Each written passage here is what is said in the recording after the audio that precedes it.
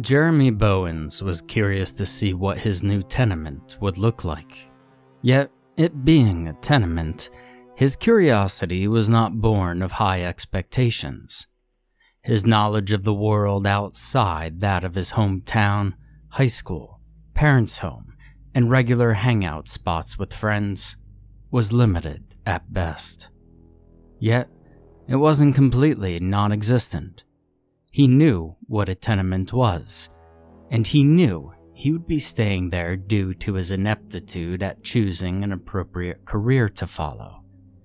Always expecting to get that big break right out of college, whilst relying heavily on his writing skills to pull him through, he majored in literature, all the while answering the unending probing of questioning friends about what he will do with his life. And the answer was usually the same. I'll figure it out. Or, it's fine, I'll get a job easy.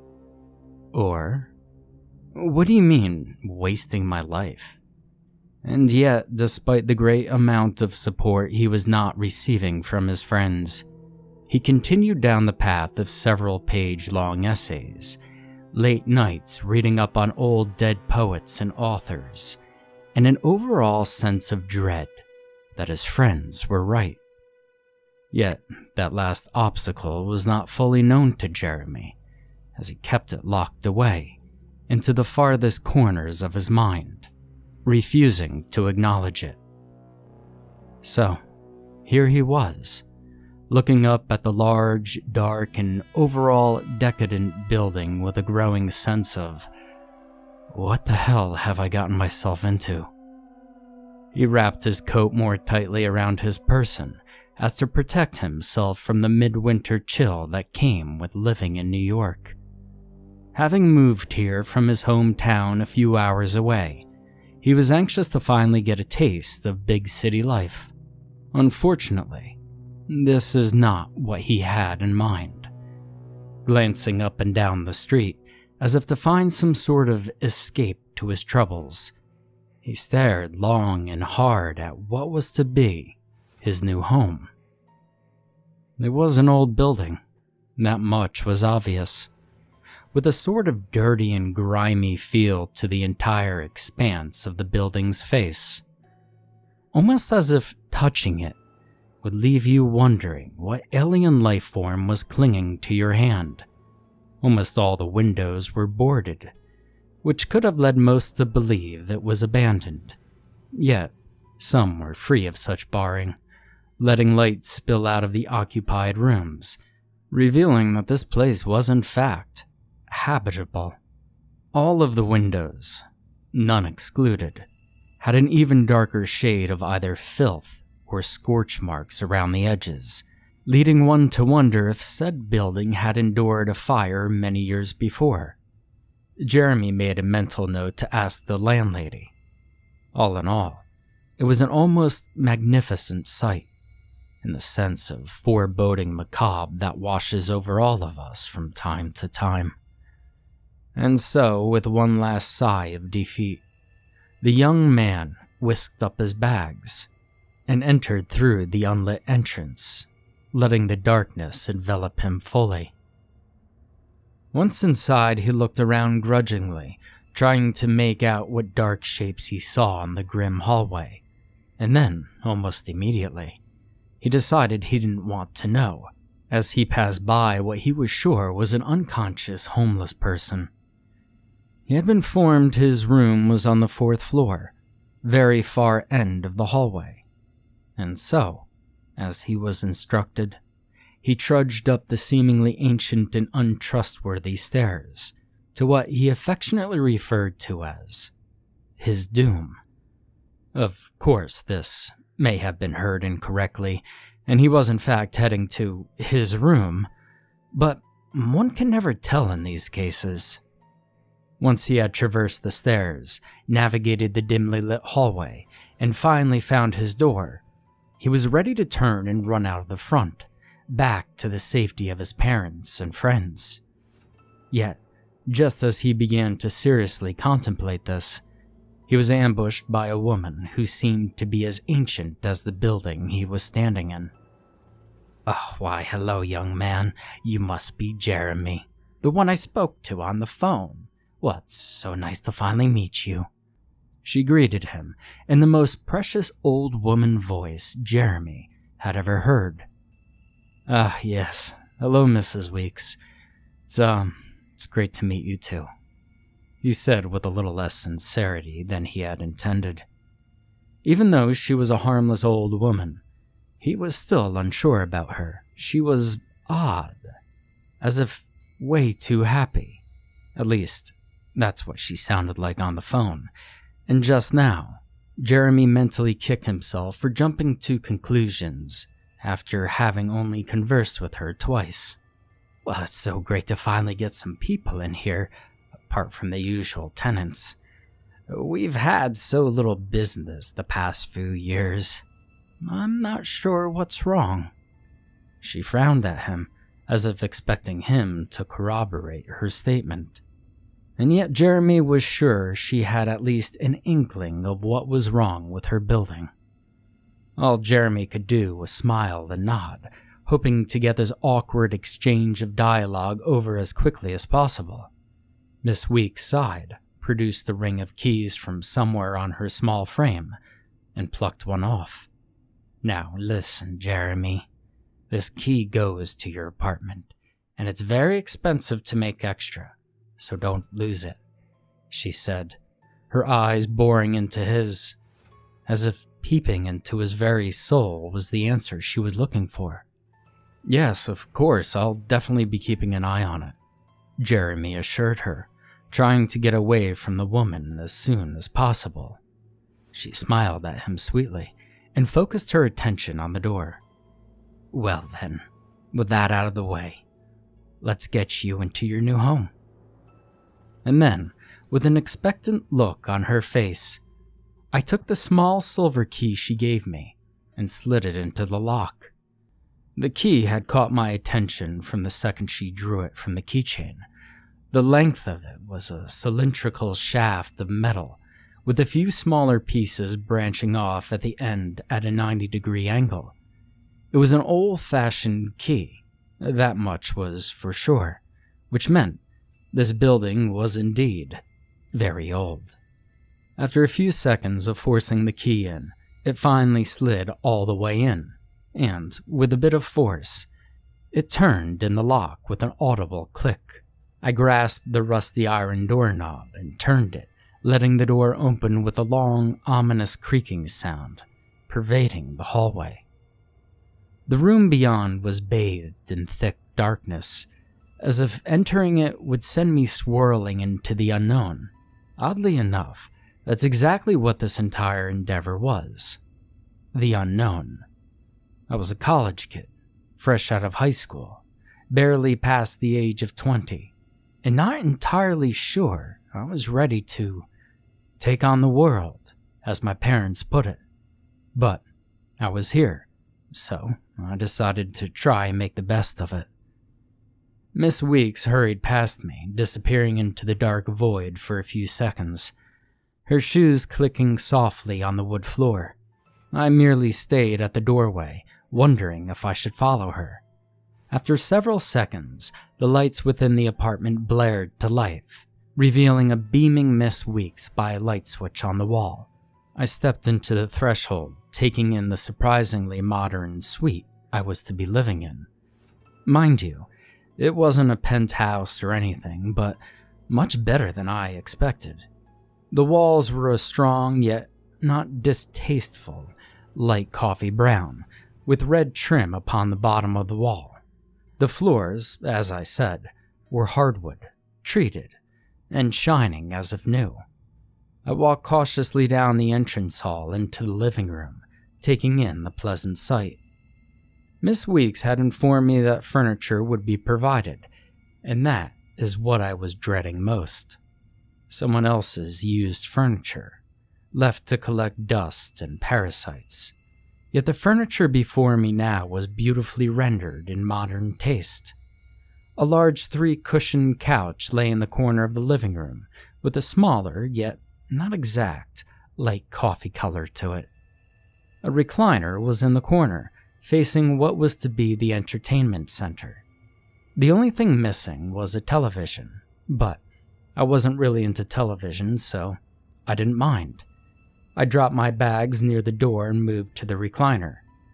Just as its dark, clean caramel color suggested, it was extremely comfortable.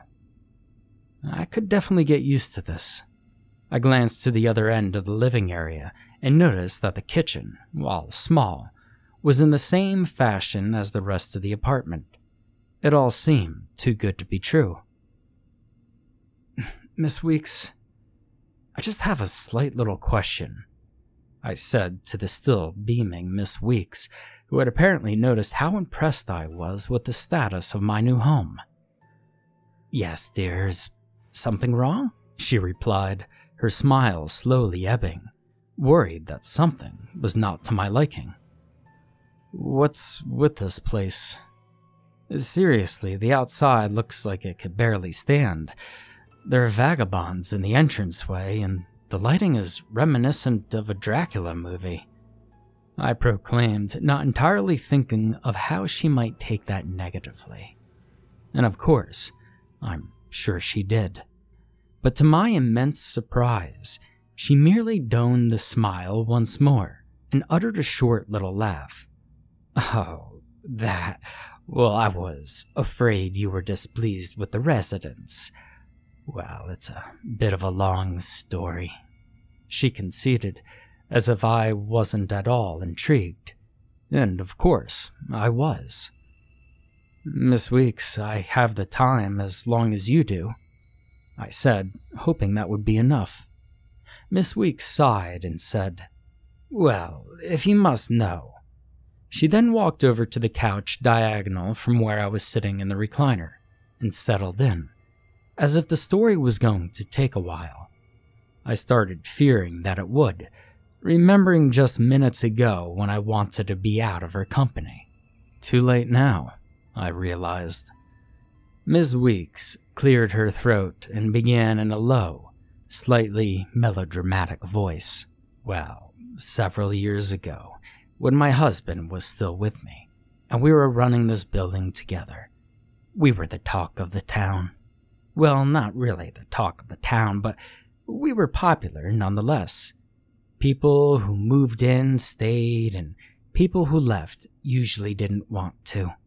Business was at its best, and we had been partners in crime for the better half of 50 years.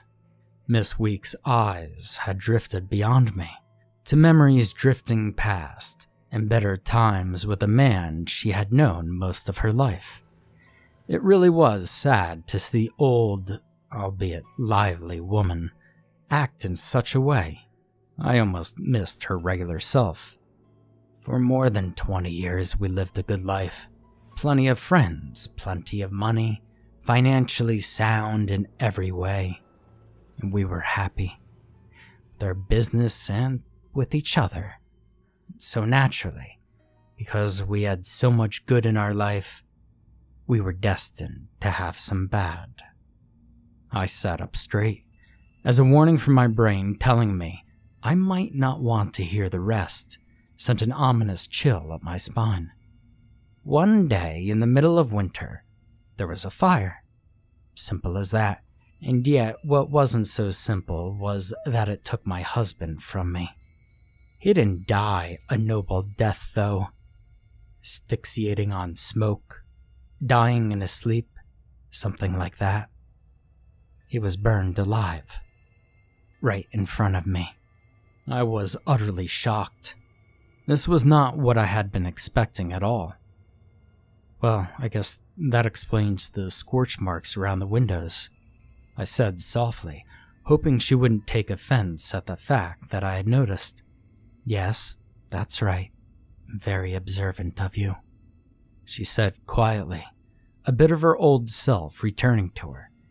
Now, where was I? She asked no one in particular. Ah, yes. Husband burning alive right in front of me. Anyways, that's what happened. We were living here at the time in the best suite that we had, feeling we had deserved some luxury. I'm still not so sure what caused it. A socket short-circuiting? Someone left the stove on? No idea. But we noticed the smoke, and we jumped out of bed. I ran to the door to get it open, but it had problems sometimes. George, that was my husband's name, had said 100 times that he was going to fix it. So before I knew it, the fire was all around us, and there was nothing we could do. And then suddenly, he grabs me and lifts me up towards the vent in the ceiling. I hadn't even noticed it in the panic. I barely managed to open it and crawl into the ventilation before George fell. I also hadn't noticed that while he held me up, the fire had tasted him and wanted more. I sat in the ventilation as my husband writhed on the ground, aflame. There was nothing I could do. And, well, after the fire, everyone moved out. They knew what had happened to George, and they were all close to him, as they were close to me. We tried to be as friendly as we could, but they knew what happened to George, and none wished to remain. I knew this place would never be as popular as it once was, so I never bothered to fix the exterior, and yet I fixed up some of the rooms inside, in the event anyone would want to live here. So, at least they would have a nice place to stay. I sat in the chair in complete and utter horror. The fact that such a gruesome event had happened to this sweet, creepy old woman kinda gave me chills again. I'd never talked with someone who witnessed the death of their spouse. I mean, sure, I knew people who lost a brother or dad, but that was usually due to car accidents or disease. This woman had witnessed her own husband's demise, and such a gritty death at that. After a few moments of silence, and of Miss Weeks staring forlornly down the hall that led to the rest of the suite, I finally broke the silence. "I'm so sorry, Miss Weeks. I had no idea. I mean, really, it was foolish of me to bring up such a topic." Miss Weeks finally snapped herself out of her melancholy trance, and looked at me as if nothing happened. "Oh, don't be silly. I'm just an old croon with no one to talk to. You'll forgive me if a few dusty memories come tumbling out from time to time." She flashed another trademark smile, showing off all her teeth, all gleaming white despite her age. With that, she stood and stretched, starting off toward the rest of the suite. "Now, on with the tour," she proclaimed in an overly optimistic voice. I suspected there was more to the story, yet I didn't push it, not wanting to offend. I stood too, already missing the comfort of the recliner, and followed her back. Once I reached the hallway, I stopped in my tracks. It was an ordinary hallway, as ordinary as they come, with a door leading to the left and a door leading to the right, presumably to a bedroom and a bathroom, or perhaps a closet. Yet at the very end was a door unlike any I had seen so far in the suite. As I stepped towards it, I noted all the odd markings around the edge, the blackened appearance, the jagged cracks that ran throughout the frame, and then the doorknob, blackened as well and just as rusty as the one outside, and on the other doors.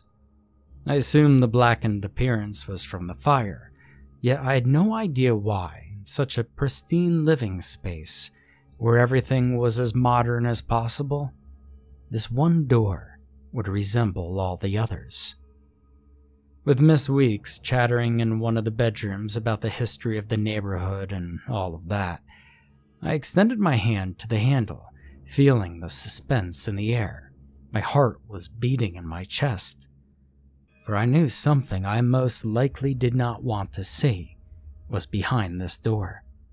I grasped the handle which was oddly warm, and I begun to turn the knob. It was locked. I looked at it in confusion, rattling the doorknob in frustration. All that build-up and nothing to show for it. I sighed, hoping Miss Weeks would tell me, and as I turned to ask her, I found a very happy-looking Miss Weeks standing right behind me. I hadn't even noticed the chatter stop. "Is there something you're looking for, dear?" she said sweetly, yet at this point, I was more than a little bit freaked out. Yes, actually, the key to this door," I said, trying to look as innocent as possible. She glanced past me at the door, shrugged, and said, "Doesn't have a key." I stared at her for a few seconds, wondering if she was pulling my leg or not. "What?" I asked incredulously. "All doors have keys, or at least, well, I would imagine that they do if they're locked." "Well, that one doesn't," she remarked, nodding to the door. I didn't know what to say, so I just stood there, letting the awkwardness seep into my very clothes, hoping that she would just leave already. "So then, what exactly happened to the door? I mean, look at it. It looks like it's been through a war, let alone a fire," I said, motioning to the jagged cracks that ran throughout the door. "Well, I'm afraid the last tenant that was living here went a little stir-crazy. He ended up tearing the door down," she replied. "This was a very odd building indeed." "Well, so then what happened to him?" I asked, eager to find out. Miss Weeks just smiled and simply said, "He was evicted." I looked at her for several moments, wondering what to make of her strange ways of describing past events. After several more awkward moments, she finally burst into a wide grin, unable to control her laughter. "Oh my, you must lighten up, Jeremy. I mean, really, kids these days, no sense of humor. The door has a key, I just don't know where it is, I'm afraid." I breathed a sigh of relief. For a moment, I was worried that I'd be living in an apartment building with a surprisingly threatening old woman. "So then, what's through the door?"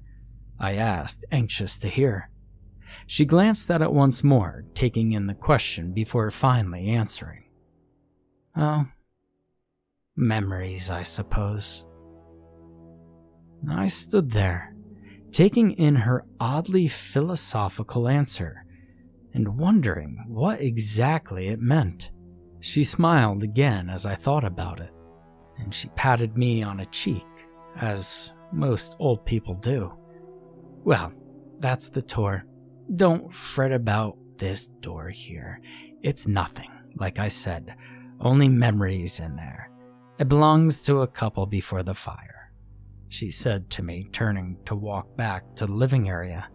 I followed her, strangely comforted by those words. "So, where do you live now? Still staying in one of the suites here?" I asked. "Oh no, I've long since moved out. Couldn't face this place every morning, but that was close to 10 years ago. I don't know why I don't move back in. Could do me some good facing my past." I smiled, secretly hoping she would. She was indeed a very sweet old lady, even if our first encounter proved to be somewhat odd or creepy. Well, either one. "One more thing, Miss Weeks, before you go," I said just as she was about to get to the door and leave, off to do whatever she needed to be doing. She looked at me expectantly, making it clear I could go on. "Why, though, keep the place so modern, so nice looking?" I said, expecting an answer as odd as she was. What I got surprised me a bit. She smiled as she stood and began walking to the door, stopping just in the hallway, turning to face me. "Well, because, dear, I miss having this place so full of people. If someone moves in, well, I want to make sure they'll never leave." She flashed another brief smile, gave me a small wave, and continued down the hall, the doors sliding shut behind her. I had to think about her last comment for a few moments, for it was odd or kind of out of place, but I pushed the thought aside, writing it off as something odd old people might say. With her arrival and departure being the height of my day, I settled into a general laziness that enveloped my life over the next week. I managed to get a job at a small-time newspaper, writing an article here and there, nothing too big. The money was okay. It helped pay the bills, and even left me with enough to get the occasional book I'd been yearning for. Overall, my life was finally starting out. People at the newspaper were starting to notice my above-average writing skill. I was being offered more and more chances to write articles, and the money was increasingly better. Yet, as all this was going on, something was still off in my new apartment. And when I say something, I mean the door. Every day I would approach it and inspect the intricate carvings along the edge. I'm not sure how to classify them besides strange. I would try the handle every day to no avail. Then I would turn away, defeated. Yet every time I did, just as I was going into the living room, I swear I could hear something. Nothing specific, just something. A change in atmosphere, a click or a tap. Maybe quiet scratching, but just barely enough to penetrate my ears with a strange sound. And it was starting to worry me. I kept my eye out for Miss Weeks, yet she seldom appeared at the building. She obviously didn't need to be here often, as there were few tenants to look after. But even that worried me, for I never saw them either. I mean, sure, I heard them, or rather, the sound of them living. A television as I walked past their door, footsteps, a muffled voice. Yet that was it. I wasn't too eager to try and meet them either. I just filed all of this off as nerves, though, for the pressure at work to complete increasingly more difficult work was mounting. I slept badly at night, with nightmares of people in the walls. And those weren't even the bad ones. The worst involved the door. I would approach it in the complete darkness of the hall, and the thing I dreaded the most was opening it, because it opened in my dreams. Suffice it to say, I did not enjoy what was beyond. The door would creak open, penetrating the silence of night. I would step through to the pitch-black room, and once my eyes adjusted, all I could see would be a single figure crouched on the floor. He would look up at me with glassy eyes and outstretch his burnt and blackened arm.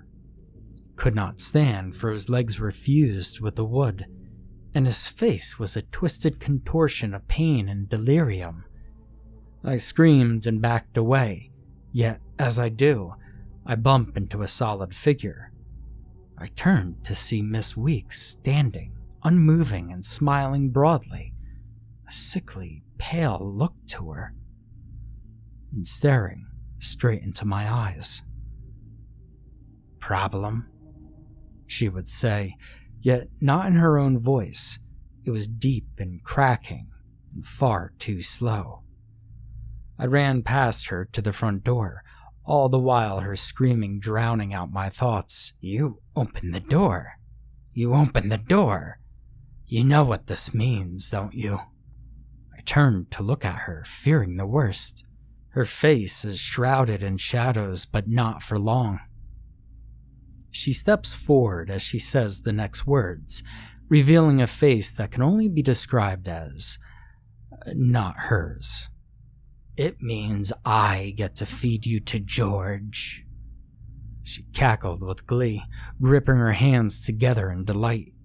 I hear an equally maddening laugh from behind her. George. Before I know what's happening, she's in front of me with my arm in a death grip, and is pulling me towards George. She's still cackling and yelling as she drags me to him. He's laughing and cackling and gurgling, and he's laughing some more.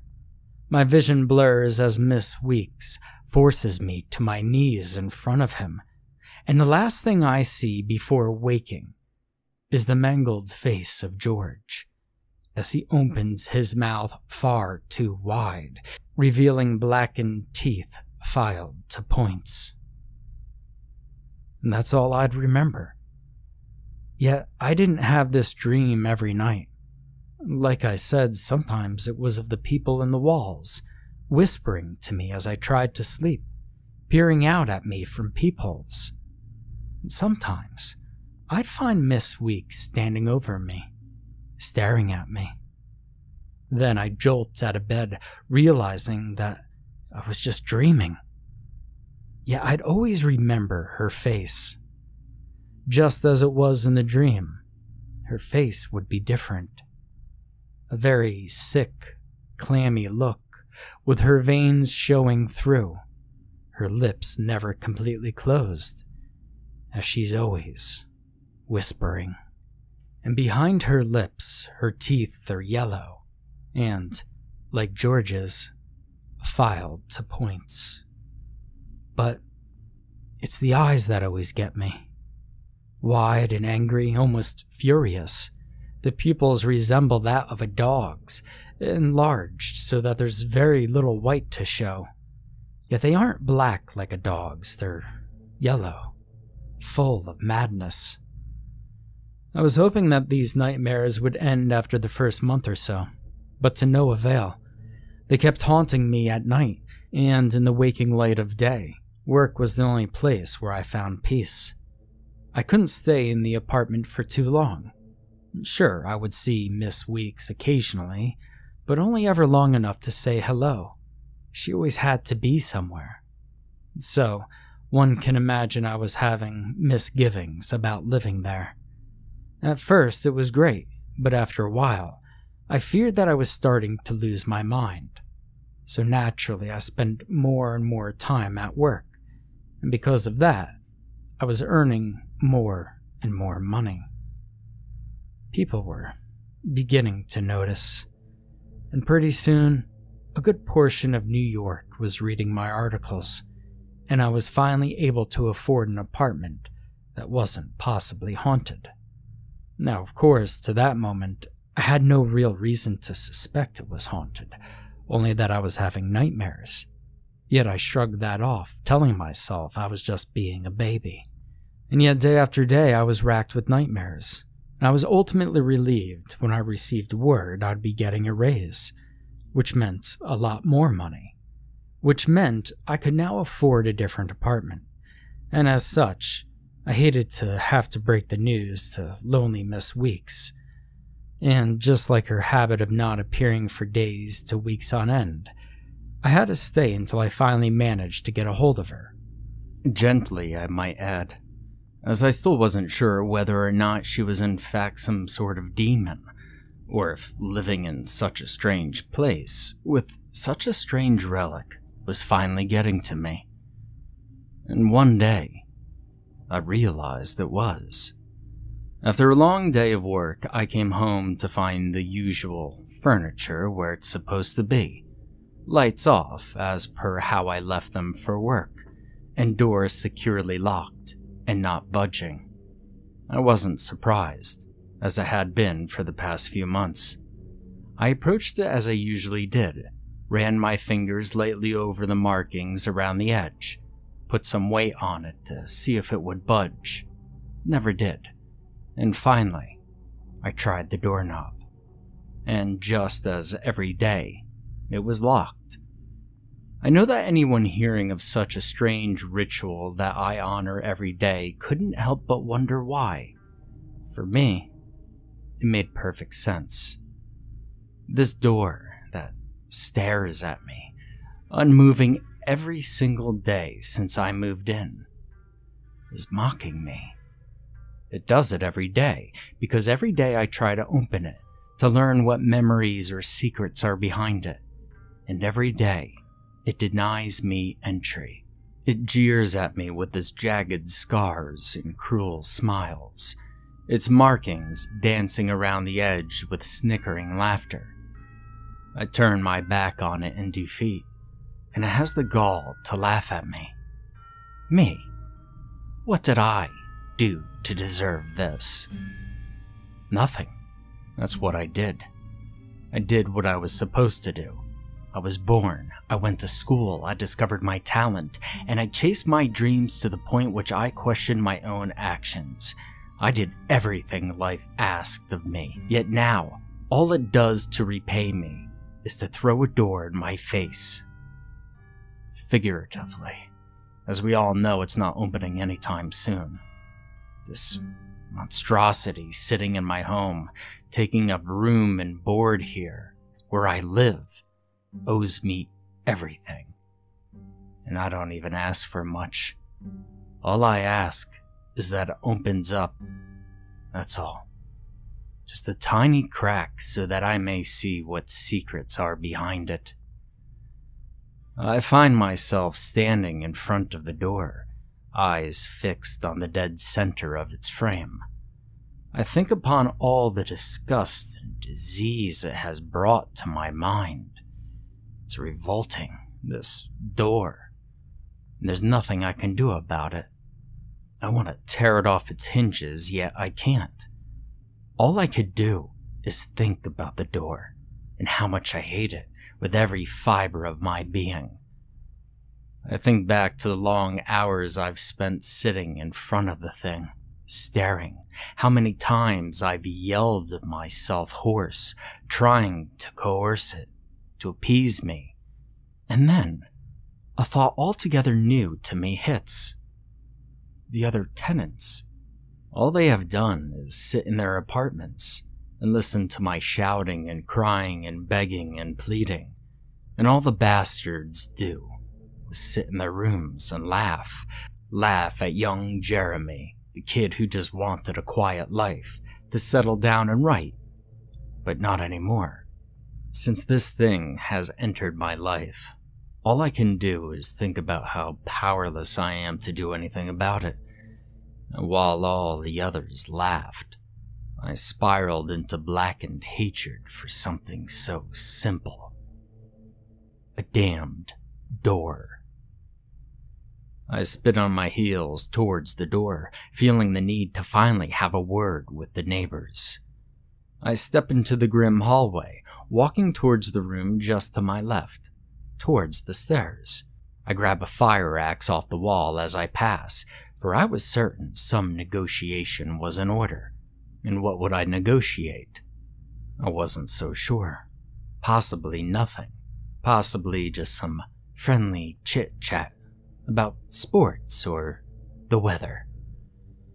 The first door breaks before me with the utmost ease. The axe slices through as if it hungered to taste the pine for too long. Don't worry, my friend, I whisper in its ear to comfort it. You will have a gracious meal before you yet. I knew that there were people in here, for I always saw lights on and muffled talking. I kicked through the splintered door and stepped into the suite. It was the same design, yet not nearly as modern. It looked exactly as a tenement suite should, like a complete whole. Yet none of that mattered. I had to cleanse this place. It had to be done.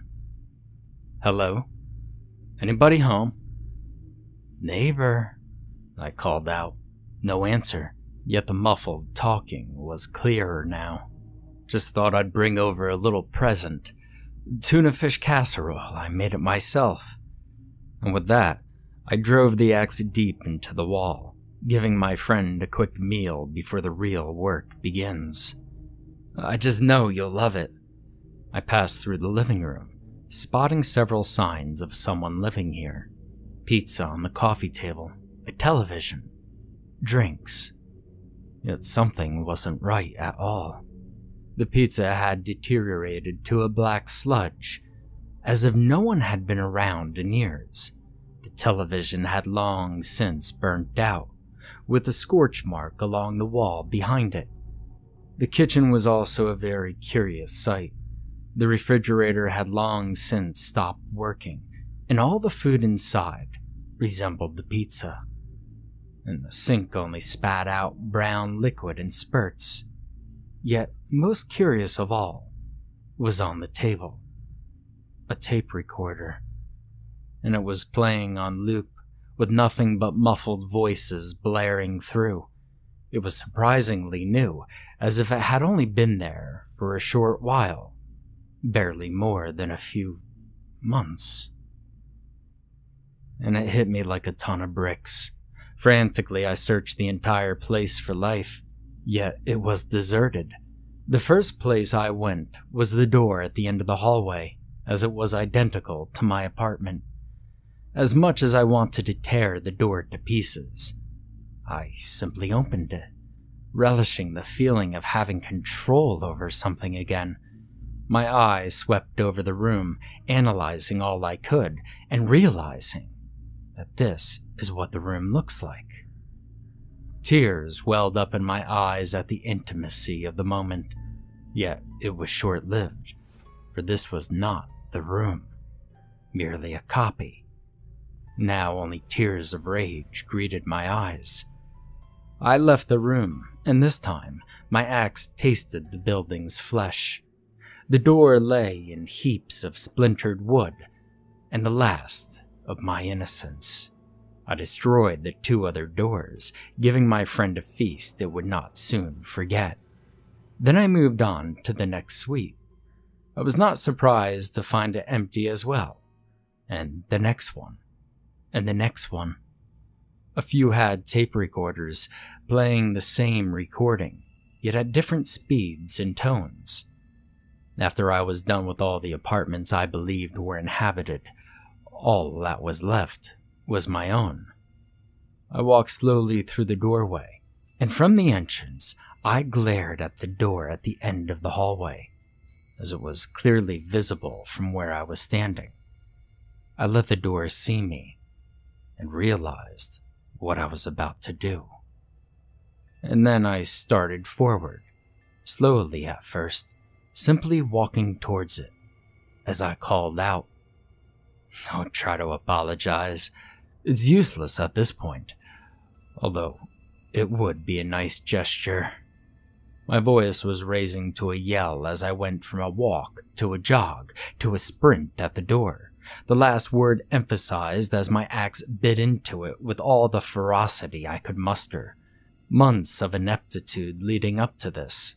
My anger and hatred and fear and happiness all flowing from me, through my arm, into the axe, and finally, through the door.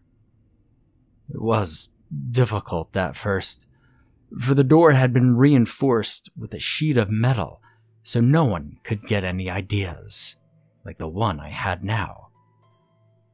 Yet it didn't matter. I was almost free, and such a feeling I had never experienced before. Tears of joy flowed freely as I felt the axe begin to bite through the metal. We danced my dance of rage and emotion, the door and I, until I bathed in sweat and the axe tasted the blood of my hands. It had deserved something more substantial than mere wood, so I gave it blood, and it feasted like a king. We both did, in that moment. I never tired for a second, and such a tiresome action would have worn most out, but not me. I needed to end the door's life. I needed to kill it, to send it from this world, for it represented what I, a writer, feared most. It was a door that could not be opened, at least not within the safe waters of sanity. Yet I knew what separated me from the rest of my kind. I was not afraid to cast aside such restraining shackles, and I dove headfirst into enlightenment. Finally, the door gave way and I sobbed the sob of relief, of hope, of happiness, and of freedom. My vision blurred as I stepped through it, and breathe in the smell of musty old curtains, mothballs, and something else. This room smelled different than what I had imagined it would smell like. Among all of these things, I caught the scent of death. Not death as in a coffin that lingers for years. It was almost fresh. My eyes adjusted to the darkness, and I squinted through the heavy curtains of black until finally I found what I was looking for. And I felt my core physically shake, for in the middle of the floor, hunched on its knees, was a single figure. Legs fused to the equally burnt hardwood floor, arms curled inward with the flesh that still clung to the burnt bones, yearning for freedom against its bonds. What clothes that were left were in tatters, and were forever melded with the withered figure's pitiful scraps of flesh. It turned its head to look at me, and I saw in the glassy eyes my reflection. Yet, for some reason, I was not afraid of this thing, for I had finally broken down the last barrier between me and it, and I felt we were connected. I was not afraid of this being, for I pitied it. No longer could it enjoy the streaming light of day, or the sweeping fields of green upon which to rest and watch the sunset. The tears were finally back, yet only in sadness. I wept silently for the creature, vision blurring before me, and I watched as my tears fell upon the floor, glistening for a moment before fading away. It was then I noticed the peculiar shape in chalk upon the floor about the creature. As I stepped back, I noticed the creature was directly in the center, with a crisscrossing pattern throughout. It took me a moment before I realized what it was. A pentagram. I looked around the room, noticing for the first time the blackened shapes that used to be furniture, sporting a large amount of candles, all having been used before. It was then that I realized what or who this creature was, and what I was looking at. And then the rest dawned on me. All I could think about was what Miss Weeks had said the day I moved in. We were living here at the time, in the best suite that we had, feeling we had deserved some luxury. I realized now that she meant my suite. I thought back to the nightmares of people in the walls. There weren't any people watching me, just one person. Miss Weeks. I then noticed what else was horribly wrong with what I was looking at. All around the room were figures, each more or less along the line of decomposition. All were hung on the wall by hooks. That was the scent I had first noticed, and suddenly, a light fell on both me and George. "Problem, dearie?" said the sweet voice of Miss Weeks. I felt my entire body grow cold, and I slowly turned to face the sweet old lady in the doorway. She was not like in my dreams, evil and demonic looking. She was the same old Miss Weeks that I had grown to know, yet her eyes were definitely different. Not yellow or dilated, just cold and angry, and more than slightly amused. Yet again I realized I was not afraid. I was angry. "What have you done to him?" I asked, the blood pounding in my ears. "Well, whatever do you mean?" she asked, toying with me. "Well, you know damn well what I mean. What did you do to George?" I said, motioning to the figure on the floor. Yet now, I noticed he wasn't like in my dream. He wasn't the large, monstrous, cackling figure as I had imagined. He wasn't even trying to get to me or harm me.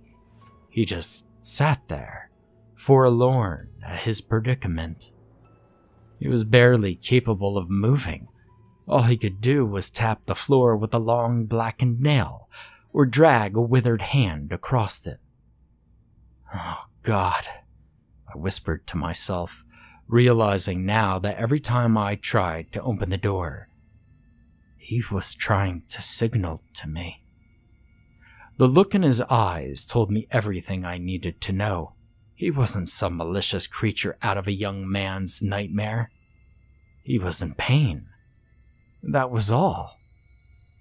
Miss Weeks noticed that my attention had been drawn from her and quickly amended that. All I have done here, though it's none of your business, is help my poor George through his struggles. I stared at her blankly, not fully understanding. She sighed, frustrated. All sweetness was out of her voice now. I was so distraught with losing my husband and my business that I decided to get them back, though getting my husband back was ultimately easier of the two. Go figure, so I simply turned to some black magic, a bit of devil worship, and a few sacrifices, and voila. Her voice rose an extra octave and lathered on the sweetness with the last word. Unfortunately, the sacrifices, former tenants, were only good enough to keep him, well, sort of alive.